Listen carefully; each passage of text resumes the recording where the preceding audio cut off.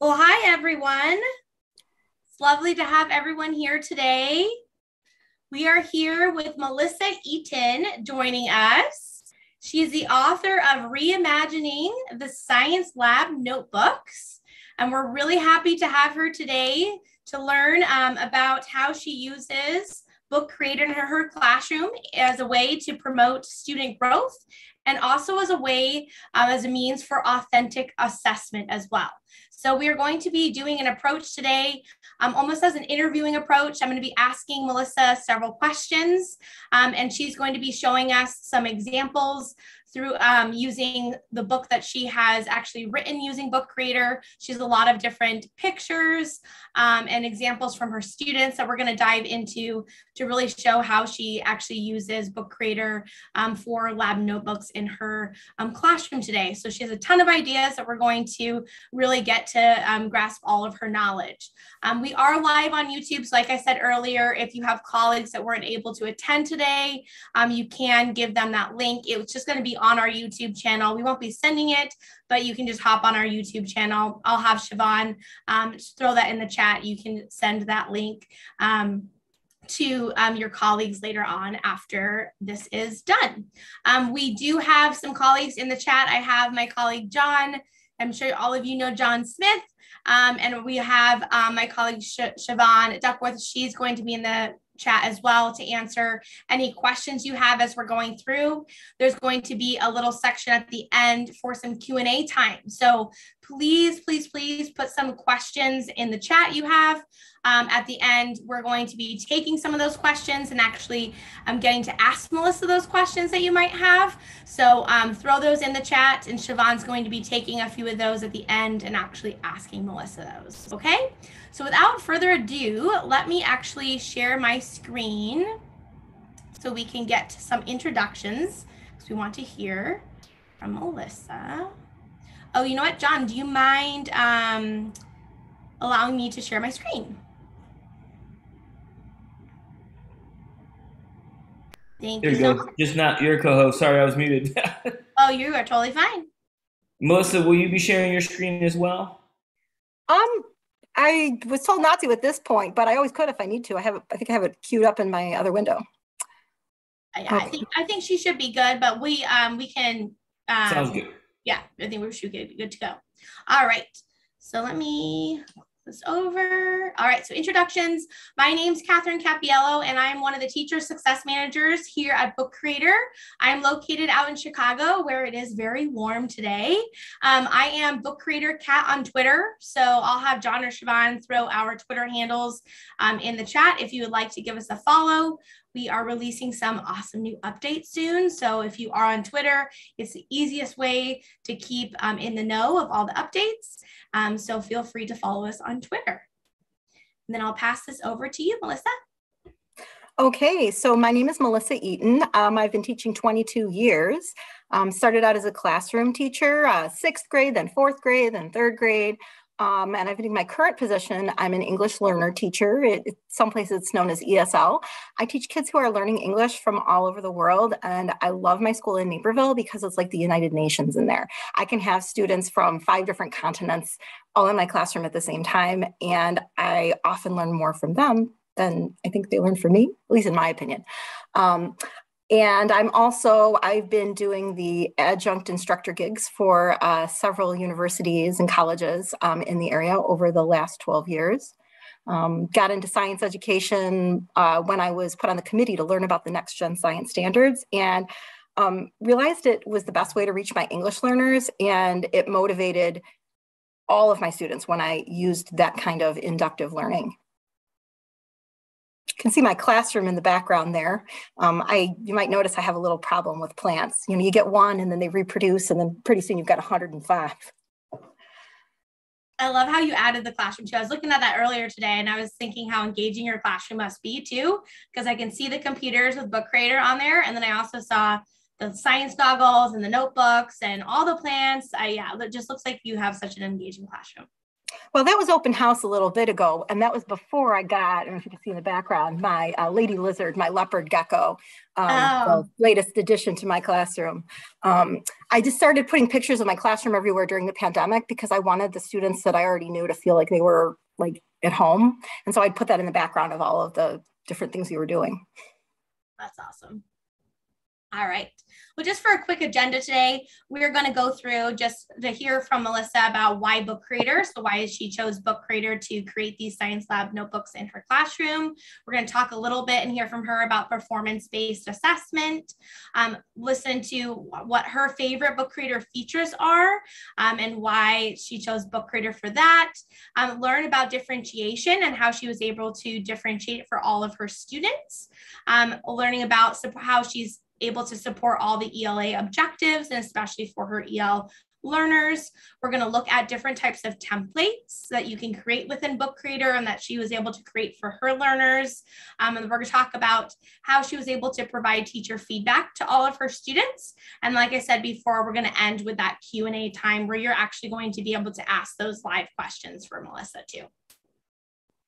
Let's dive in and get started. So, Melissa, why Book Creator? Why did you select Book Creator? I know there's so many other platforms out there, but when you chose to create those Science Lab notebooks for your classroom, why did you specifically choose Book Creator? Because my students, so we're all encouraged with the new way of learning science. It's about inductive learning. You're not just telling what you know about science. That's how science used to be taught. Now it's you have to prove the science you can do. And that's very difficult to do when you have students who maybe struggle with reading and writing or already don't like reading and writing, but they might like science. But if you focus on just only reading and writing in science and you don't have them do any of it, they're never going to like it. So I started using Book Creator because I loved how you could integrate the videos and the pictures. And what my students would do, my job is to teach listening, speaking, reading, and writing. I do that at 6th grade levels all day long, all levels of English learning, and it's quite fun. But I can teach using anything. And I started using the science standards a little here and there. And then when I realized I could use Book Creator and get them to do something and then write about it, do something and then write about it, Book Creator is the perfect way to do that, because in Book Creator, they can't pull this little thing where they go, "Oh, but Mrs. Eaton, I forgot what happened." I'd be like, "No problem, sweetheart. Watch the video. Look at the picture." And they take their own pictures and they add their own things into it. And that gets the engagement, that gets them reading and writing. And also for my English learners, they have to take a test in Illinois called the Access Test to track their progress in English. I noticed that the students that I had used Book Creator with, because I didn't start out using it with all the grades, they did much higher on the speaking test where they have to record themselves speaking. And that's because I required them to make voice recordings for all of their notebook entries. So I use it because it works for my students. It results in higher test scores, but that's the boring reason. The exciting reason is because it makes the students love learning. That's awesome that it really contributed to the test. I know I hate talking about testing, but it's awesome that it also contributed to that. And the students aren't even knowing that they're practicing for that too. Mm-hmm. Great. And then how does Book Creator serve as a performance-based assessment? I'm going to transition over to your book now too, so we can look at some of your pages in there as well. And I'll click let me know if you want me to point to anything too. Okay, great. So what we have to do with the new way that science is taught is we can't just give students some multiple choice test and test their knowledge, right? A lot of us were taught this way. Maybe, for example, I had to pass in the 4th grade a test on how a circuit works, how electricity works. But I'll tell you that as an adult, even as an adult with a master's degree, I would go to teach stuff like this. And if I hadn't taught it recently or at all, I'd be like, how does this circuit work? What that means is I had spouted the information back, gotten a good grade on the test, and not really understood it. These next-gen science standards require students to demonstrate not just the stuff they know, but how to be a scientist, how to be an engineer, how to do science. And tracking that with a test is not an effective strategy, especially if that's the only strategy that's used. There are assessments that are paper-based or computer-based that are tests, but all of the research shows that science notebooks are the way to go. And that's because students track their own learning. One of my favorite ways to assess is with I used to think, but now I know because. So it's a sentence frame. I used to think blank, but now I know blank because blank. It's a variation on the kind of writing we have to do in an English class where we're like, claim, evidence, reasoning. But with the science, it shows how their thinking changed. So it doesn't matter that students think the moon cannot come out during the daytime when the unit starts, but you have to have a record of that so that you know that that's what they used to think. And then you give them experiences and experiments that they can do. And when you go to assess, you ask them to tell you, well, you used to think this. What do you think now? And tell me why. And you leave it open-ended. The other thing I like about this kind of performance-based assessment with Book Creator is that there's not just one way for the students to show you what they know. These notebooks are more like what real scientists use. They're not formulaic like the lab report some of us might remember from middle school and high school. It's not like, oh, well, here's the hypothesis and here's the materials and here's this experiment. And if you do the experiment, you get the wrong results, you did it wrong. Scientists don't do experiments where there's a predetermined outcome. That would be a waste of their time. Scientists do experiments when they don't know what's going to happen. And if it doesn't work, which most of the time it doesn't, then they repeat the experiment. So it's more like a circle than a linear experience. So being a scientist and using these notebooks, the best way to assess that is with something that is a fluid document like these notebooks. I've also found that for my kids, when I go to do things like parent conferences, or if we go into RTI, like our problem solving for students who are struggling, I can use this to track student progress. And sometimes it shows progress in ways that tests and assessments in other ways don't, especially for things like, oh, I don't know that my student is learning, very much English. And I'd be like, oh, well, let's listen to a 1-minute speaking sample from September and one from May. And you tell me what progress they've made. It's proof. Absolutely. Let's dive into some of those features too that can show what they know as well. And you can explain kind of what are some of those favorite features. So what you see here is the students' covers. I require that they have their name on here. I also require that they have their face on here. It's one of the ways I learn names and faces at the beginning of the year. I have students' faces covered for privacy here, but they're not like normally. And I do require that the students all wear science goggles on the covers of their science notebooks. Why? Well, no. We are not just doing science. We are scientists. We are all scientists, and that's how we're going to act. And when the students see themselves as scientists, they do a better job. I let them express their individuality on these covers any way they want. And some of the features they love to use are, you can see like the little unicorn emojis.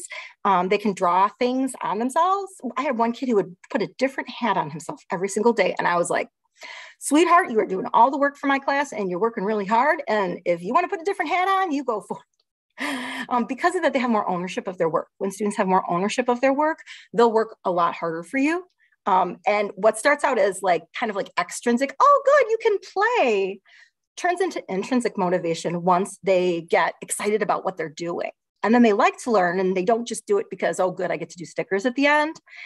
They might learn something because they like the learning and they realize, oh, I can do this. Absolutely. Let's go on to the next page too. Mm-hmm. If I can click over here. There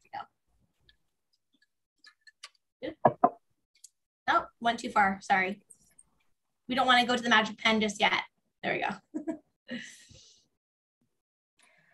Okay, so I said that I had chosen to use Book Creator because of the videos and because of the images. And that really is the key. But I'm going to tell you a secret. I am notoriously horrible at keeping track of paper. I lose important like paper, student papers, like, oh, I need to grade these. And then I will not be able to find them. Or they're on my desk somewhere. I will find them someday. So what I started doing is just as the students do something, I'll take a picture of it. And that way we've got a record in their notebook of their progress, even if I do have to use the papers. So it serves that purpose, but also I can have the students answer me or do an activity in multiple ways. They can handwrite things, especially my younger students, because kids need to write on pencil and paper, but some of them don't like to do that. So they can write with their finger on the screen. During the pandemic, I started doing a lot. What a lot of the teachers would do is we would have the students tilt their computers down so we could see their hands. But it's really hard to look at the way students are doing letter formation upside down and backwards through a computer screen. Try teaching 27 kindergartners on Zoom every day for a solid year. It was tricky. When I could have them right on the screen, I could look at their letter formation more carefully. They could take photographs and put that up. the way that they can take these video and then the pictures, both of their work and of the actual experiment they did, it makes the whole picture, the whole sum of what they did complete. You might look at what the student wrote and you'd be like, oh, they kind of get it, or they understand this, but maybe not this. But then there's a video where the student explains what they designed and how it worked. These were kindergarten and first grade students who were designing. It was their first engineering project. I made them come up with a design to make an ice cube melt something more slowly. And they could use anything they wanted off this big table in my room. And oh, did they make a mess, but it was fun. And they learned about the engineering process, how the first thing you try doesn't work. You have to try something else, and then you have to try something else. And how do you measure your own success? But the video and the images are absolutely critical to that.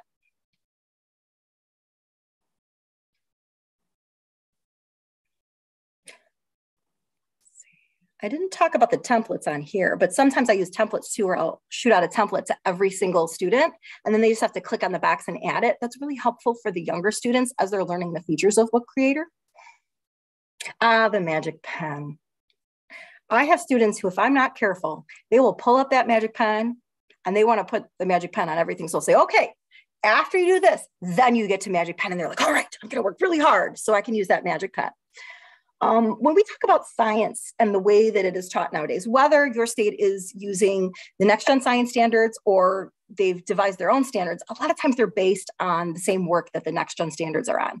And that means that one of the ways students can prove what they know is with something called a model. And you might think of a model as like, oh, it's a diorama or it's some big styrofoam balls with the solar system. That's not what they mean by models. A model is a way of representing what you understand about something. And it could be a physical, like 3D model that maybe you take a picture or video of. We do that. It could be a picture that you draw to show that understanding. It could be something that you demonstrate. It's something that represents something else. But if you're doing modeling with your students and everyone in your class, their models all look the same, you're not doing it right. The students should have their own, they're explaining their conceptual understandings in a way that makes sense to them. Elementary school students often don't do very well with abstract thinking. I believe they start to get abstract thinking somewhere between the ages of 8 and 12, but it's different for every kid. So if you have a hard time thinking abstractly and all of a sudden you get asked all of these very abstract questions on some test, even if you understand the concept, you might not get the question right. But if you draw a picture of how a circuit works and then you explain it using the little arrows to show how it works, it isn't as important how you do on a multiple choice test. The teacher knows that student understands how circuits work. So the magic pen allows the students to do that modeling. It allows them to circle things and highlight them and actually sketch things with their finger. And I tend to use anything under that little icon of the pen. I call it the magic pen. I don't know if I'm overgeneralizing that term or not.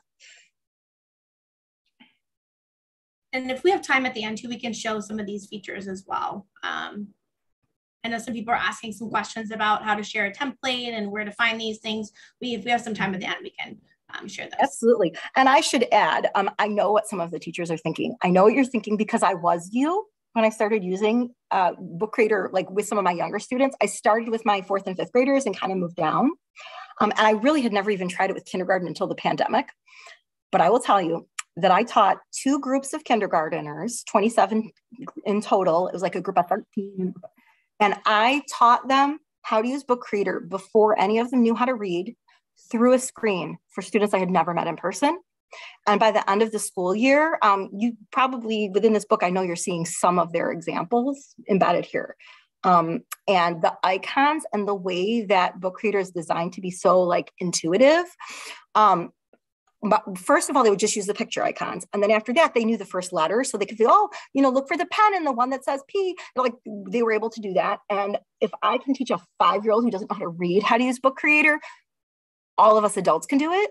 And you can teach any of your students how to use it. Same thing with my special education students, my students who speak no English. All of them can use Book Creator. Mm-hmm. Completely agree. Sorry, just take a second to load. Okay.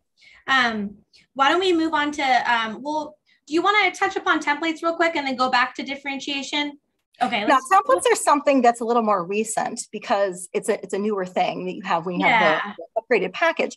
What you can do is you can make a page that's a little bit like you go ahead and format the page for them. Especially if like you don't want them to worry about like, okay, what's my background going to be and how many squares will I decide on? You just want to send out the template, but it still lets the students have some choice. On the left, you can see the template that I sent out about comparing insects. It looks like a science lesson, and it was kind of, but what I was really assessing in this assignment is the ability to write a comparison paragraph. Academic language is a funny thing. A lot of people think students are either good writers or not good writers. And what I tell them is no one is born knowing how to write, just like no one is born knowing how to walk. You wouldn't like tell that baby, oh, hey, you're not a good walker because you haven't learned yet. And in the same way, if you're not a good writer, that's just because you haven't written a lot. So I used something really motivating. We looked at, these are milkweed bugs that you see the picture next to the butterfly. And they looked at them under digital microscopes and we talked about them and we made lists of their features and we did this whole thing in class. Then I didn't have any other insects. It's really hard to catch insects. Milkweed bugs are easy to catch, but I wanted them to compare to another insect. So I was able to use one of the really cool new features, the 3D models. I love the 3D models. Any way you could click on any one of them so you can see what they do, because those are so fun. So they compare the insect they'd seen live in person under the digital microscopes with the 3D model. Come on. There we go. Sorry, it's taking a second to load. The students used the 3D model to compare it to the insect they'd seen in person. So we know that for all students, English learners especially, but really for all students, it's best to have the actual thing. If you're going to teach students about an insect, don't give them a picture of an insect or drawing of an insect. No. Give them the real insect. But if you can't do that, or if you're a little queasy about insects, you can use these 3D models to serve the exact same purpose. And the Sketchfab 3D models are pretty awesome. The kids can turn them and manipulate them and see all the different features on there. And my students got super excited. It also allowed me to have an element of choice with the 3D models because I picked several of them that they could compare to the milkweed bug. They got to pick which one they used, and all they had to do was drag it over. Let's see, that one still doesn't want to load today. Looks like there's I'm like, internet thing. That's okay. We can look at it later. But my students get so excited when we get to use a 3D model, and I wanted them to be able to pick. I noticed that their work is much more rich when students have choice, and the templates allow me to give the students some choice, but I don't get things like some random cartoon bug. Like as if I just opened it up to anything, I give them some choices, but I make sure that they're realistic images of bug. How do you drop a template into the journals? I think that's going to come up in the Q&A. We'll show you. It takes like 3 seconds. It's so easy. So I have these boxes ready, as you can see on the left. And then what I did is I put sentence frames for the comparing of sentences. And the students had all these experiences we had with the milkweed bugs, and then they used the 3D model and they framed it out. They used the sentence frames. They had 2 levels. One was a little easier, one was more difficult, and the students know which color they're supposed to be using. I use sentence frames actually with all of my students, even the highest writers, because the highest writers, if there are 5th graders that are writing like middle school students, I give them sentence frames I'd use with high school students. I try to take their writing to the next level. A lot of times, if you haven't read a lot of books at a high level, you won't know how to write complex sentences. And we don't really write like we speak when we're talking about academic language. So students need a lot of practice with that. And the motivation for that writing practice was, look, we're looking at live bugs under the microscope. Like we started out with something so engaging and so fun that the kids wanted to talk about it. And then we talked about it. And then we looked at how paragraphs work. And then we went into the 3D models, which they loved and were super engaged by. And then when I asked them to write a comparison paragraph, they didn't think of it as, oh, fine, I'm gonna write my paragraph. They were excited to share what they knew. It got them enthused about expository writing. And that's honestly, these are expository writing paragraphs. These are paragraphs where students are telling what they know. It's the kind of thing where if I asked them to write a comparison paragraph and just handed them a piece of paper, some of them would do it, some of them wouldn't. But here they really try their best because they are super motivated. Let's see what we've got here. The built-in scaffolds are also, scaffolds help the students succeed, but the students don't need to use them if they don't need them. And I really like that model of differentiation. Not sure if that was the last page or the one, might be skipping around a little bit here. Do you color code your scaffolds too for specific? When we're talking about sentence stems and frames, I do. You do? And then sometimes I'll have 2, sometimes I'll have 3. And then if I give the students, sometimes I will give the students, like I'll print them out and give them to them on paper. A lot of times the students have it on their own Chromebook. So they can look up at my board and see this, but you're like, oh, that text is small. They can also see it on their own computers. And then some of them do it on paper and some of them have like 2 windows and they click back and forth. But on the template, what's really cool is they can see it right there in the margin. That's the awesome part about the templates. Go back to differentiation. Awesome. Okay, yeah. How do you differentiate for all your students? I know you kind of touched upon a little bit of that, but yeah. That's actually one of my favorite features with Book Creator. So I've been teaching English learners my entire career. First as a classroom teacher, and now I've been a specialist since 2007, I believe. So kind of a long time. And anything where I can allow my students to show what they know in a variety of ways, I'm on board with. And the reason Book Creator is super for that is, let's say I have a student who has ADHD and needs to hear the directions 5 times, okay? We all have students like that, okay? We all have them. And it's really hard to keep the mild irritation out of your voice when you've already given the directions and someone goes, wait, what are we supposed to do? Now, here's the thing. I have a lot of empathy for those students. Some of them really were just messing around, looking out the window, but sometimes students need to hear directions a couple of times before they resonate. I can record what they're supposed to do in a book that I have that I'll project and the students can see, and then they can click on that and listen to the directions 4 or 5 times. And because I've pre-recorded them, or they can use read to me mode. Never once does my voice ever sound irritated for reading it 5 times. And so I found that to be super helpful, especially during the pandemic, because internet connections would go in and out and the students would be like, wait, I missed what we're supposed to do for this problem. And I'd be like, no problem, sweetie, just click on the speaker button. It'll tell you again. That's one of the modes of differentiation. The other is where they can use the voice typing. And I have heard from teachers, oh, well, that's kind of like cheating, or you're going to make it where they don't want to write with paper and pencil or typing. I would beg to differ. This is the way that I got my kindergartners and my new English speakers who, when you learn to speak English, usually you learn to speak some of it first before you can read and write it.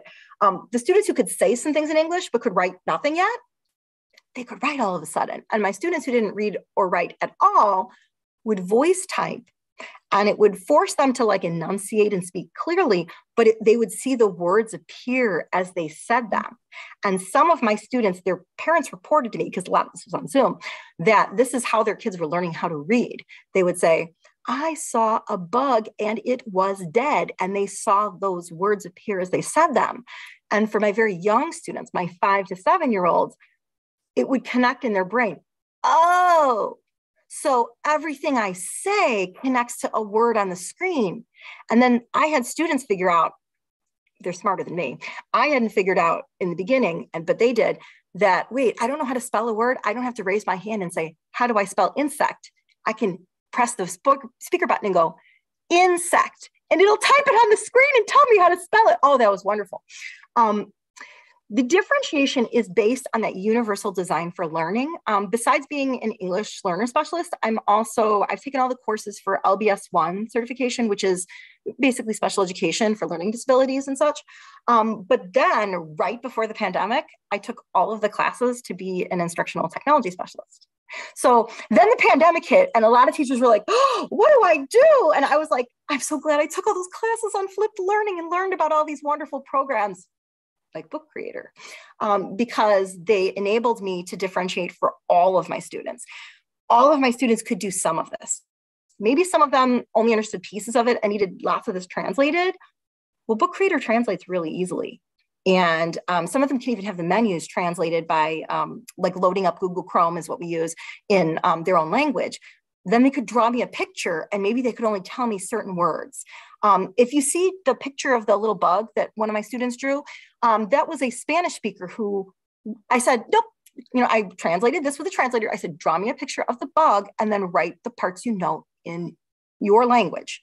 Then all we had to do is transfer that into English. So then we learned the translation. And in this case, I believe with antenna, it's a cognate, a word that's nearly identical in both languages. But the students then learn, oh, they're not having to learn the concept of an antenna over and over again. They're just learning the word for it in English. But they can right off the bat, the first day in the country, show me what they know. And the other kids get to see how smart they are, even if they don't have a lot of words in English. And this is the part they loved.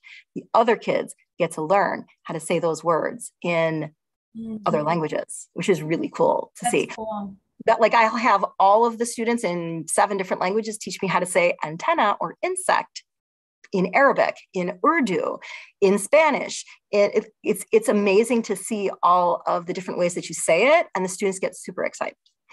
They're teaching each other. Mm-hmm. And the idea behind universal design for learning is that all of these things are embedded within this program.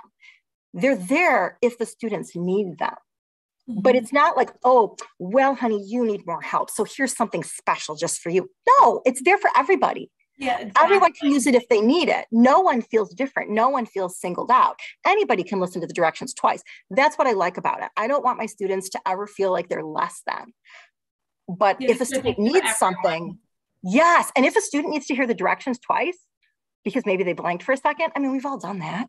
It doesn't matter if they have like some kind of IEP that says I need to repeat it twice. You need it? Repeat it twice. Go ahead. We all have those days.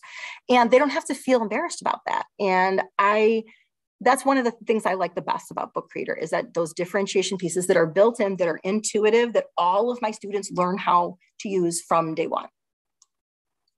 And then how do you normally provide feedback for students? I think there's a page on that with some examples that might help us.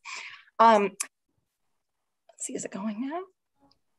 I think it's pumpkins on the top. Okay.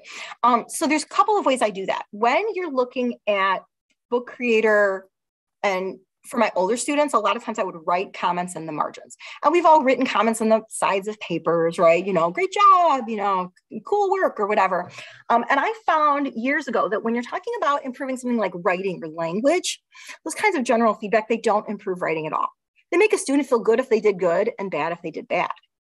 What I do for writing is I have a completely different philosophy. If I look at a writing sample from a student, I have some goals. I want to say at least one thing that I really like, that I can see they did well and I'm impressed by. Then I try to think of something that they're like working towards or that I'd like them to focus on. And I keep it simple, but I am as detailed as possible. So they know that comment was meant for them. You know, I might say something like, I really love, and the one you see here with the pumpkins, this was on Zoom. Yeah, I was co-teaching with a friend of mine, and she had pumpkins from the farm, all different sizes, and the kids were making predictions about what would happen when she threw them in her actual bathtub. They're like cheering and like thumbs up and thumbs down. It was so much fun. Anyway, I might say for this student's writing sample, I might have said something like, I love the way you used your kindergarten spelling to write the word many. You knew all the sounds, and I know exactly what you meant. That is what good writers do in kindergarten. But then I might say, what I'd like you to work on when you do more writing is I'd like you to see if you can do a sentence that doesn't start just with I saw. I can't wait to see what you'll write next. But because my writing, like my comments are specific to that student, the students really took that to heart.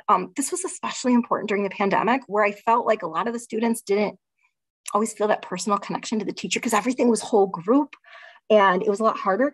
I would give these personalized, like down here. Feedback, and I started doing, the little spoken ones. Those are cute. Yeah.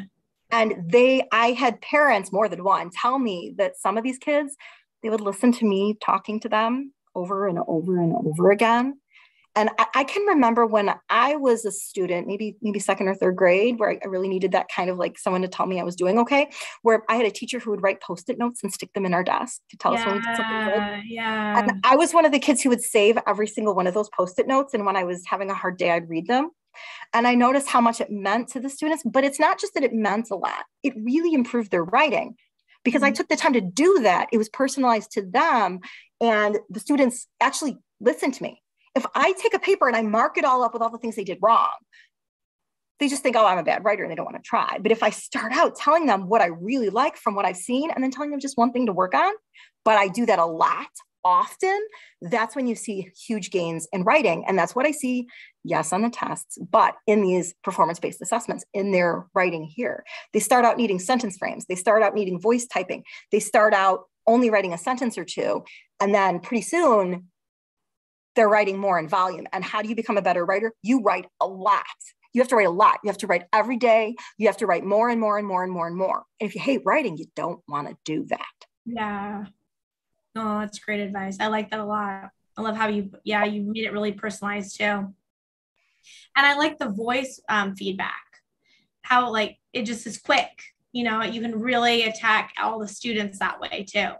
That's the other thing that I found. If I'm having to go through a stack of papers and like handwrite comments and try to make it personal, it takes a while. And then like, oh, I lost my pen. It's just, this was quick. I could do it in a couple of seconds and I could make it my goal. I think my goal was during the 2021 school year was once a week to give some kind of personalized feedback to every one of my students. And even if it was only once a week, sometimes I do it live too, but they would get that personalized feedback once a week. And then that led me to look through what that student had been doing, because before I left the comment, I would look to see, and I was like, oh, I love it. Last time I asked you to see if you could start sentences with different words, and look at these 2 sentences you add. You're a superstar.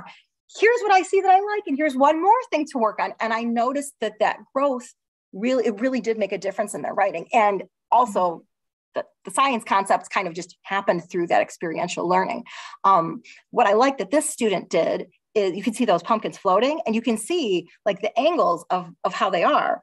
The student could see in my notebook, by the way, like we did this live, but I also took photographs and screenshots during this. And I have a teacher notebook that they could also refer back to anytime they wanted, like in read mode, where they could see the videos of it happening and watch it again and again and again, which is another feature of Book Creator that's super important for my students. You'll do something awesome with them. They're engaged, but then when they go to write about it or tell you about it, they're like, I forgot what to write. And you're like, oh, no problem. Just watch the video again. And they're like, oh, for the kids who are using it as an excuse, they have no excuse. And for the kids who genuinely forgot, they can watch it as many times as they need to. Yeah.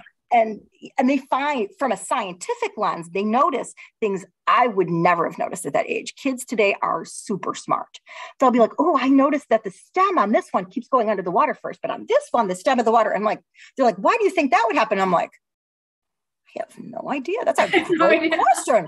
I don't know. And then the other kids would be like, oh, well, I think this pumpkin probably has more seeds on this side than that side. And I'm like, how can we find that out? And one of the kids is like, cut it open. I'm like, okay. And I had my friend with the bathtub. I'm like, all right, go get a knife. Let's cut the pumpkins open. And that kind of like deep learning, that kind of intrinsic, I want to know what happened. I want to know what happens next. Kids forget that they're learning. And the things that they're doing to create Book Creator, I mean, I actually had students where their parents had to let me know, I have to tell them that they can't go back and work on your homework till they do the other one, because they'll spend hours on it because they want to, not because they have to, but because they want to go ahead and add things in and draw and use the magic pen. It really is magic. Yeah, it's engaging. Well, this is so great, Melissa. I know we have a little over 5 minutes left. I know I want to get to some questions in our audience.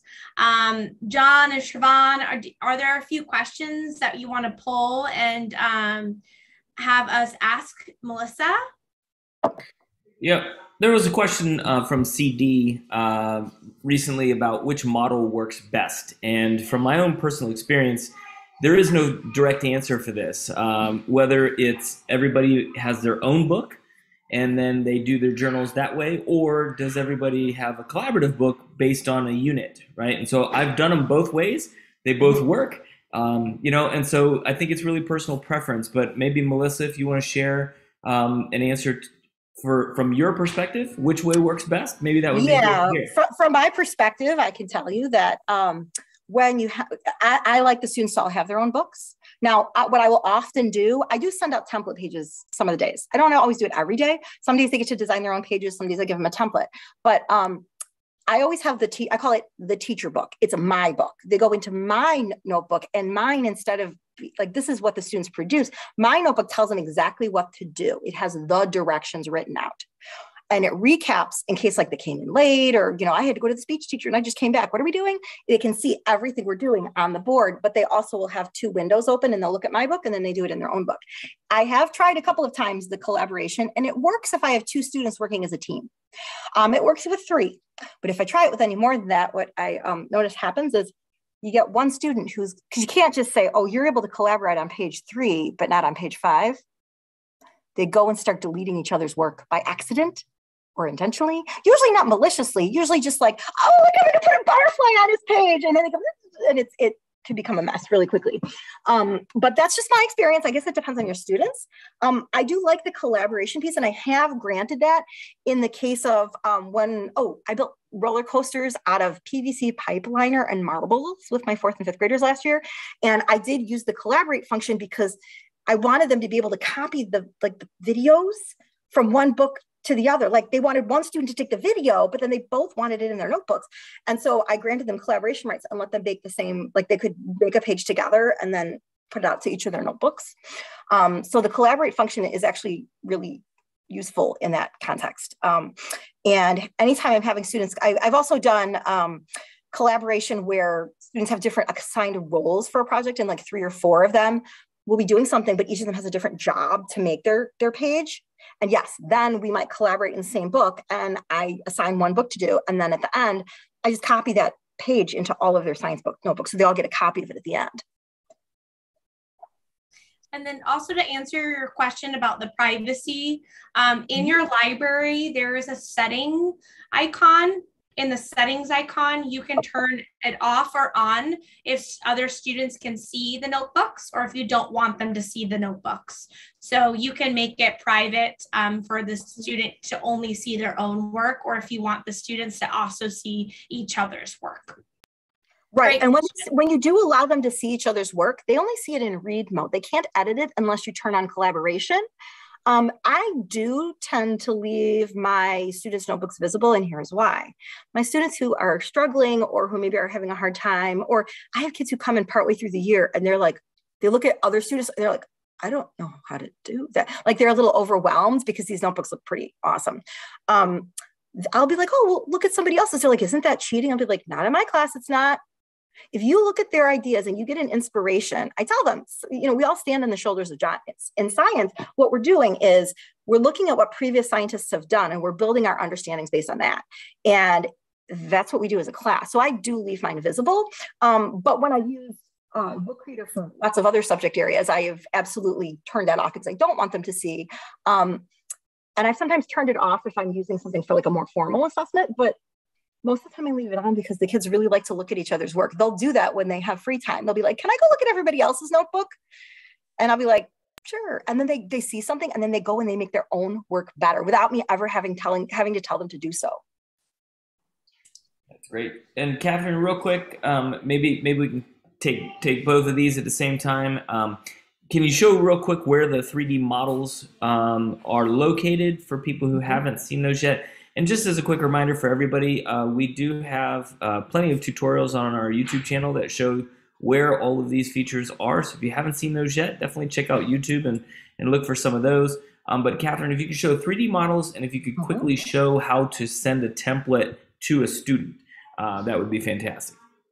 Yes, definitely. So to get to activate the 3D models, there are 2 areas, but I'm going to show you a quick way to do it.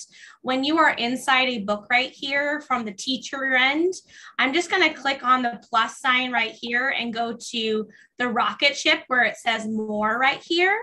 This rocket ship where it says more, there's a button down here where it says add apps. I'm going to click on add apps, and this is going to take us to the App Store. And on the App Store, this is where you can activate apps for your book creator experience. If you want to add the 3D models, you're going to notice the 3D models are down here. And John, is it the 3D models? Is it just for premium? Yes.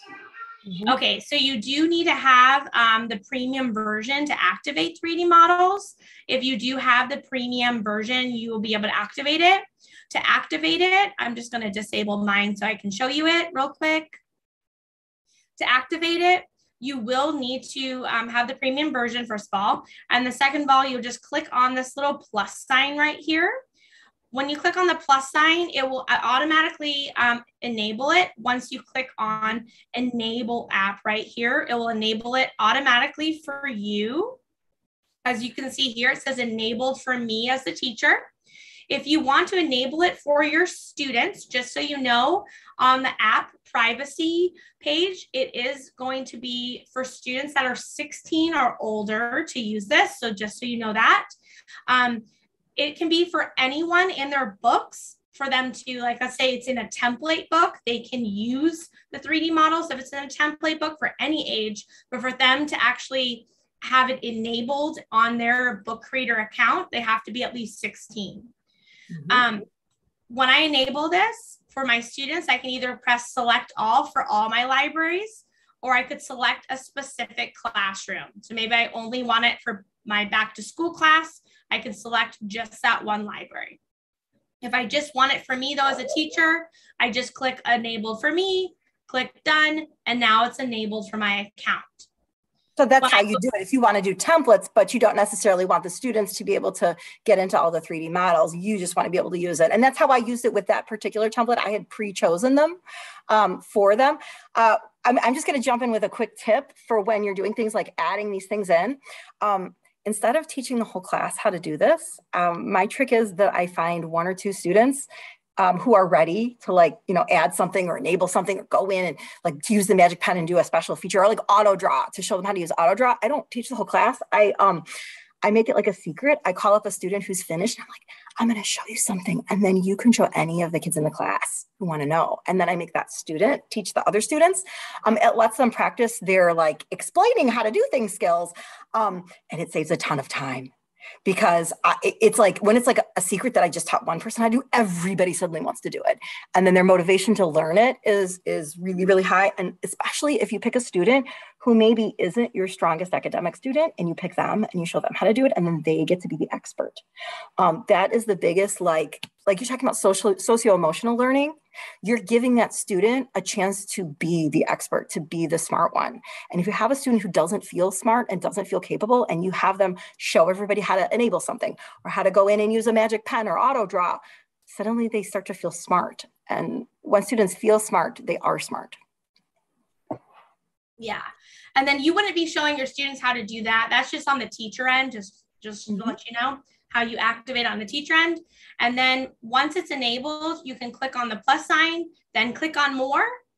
And then it's going to be under the rocket ship under more. It will pop up for you as the teacher. Since I enabled it for me, since I only enabled it for me, it will not be shown under the students. If you enabled it for your students, it would be enabled for your students.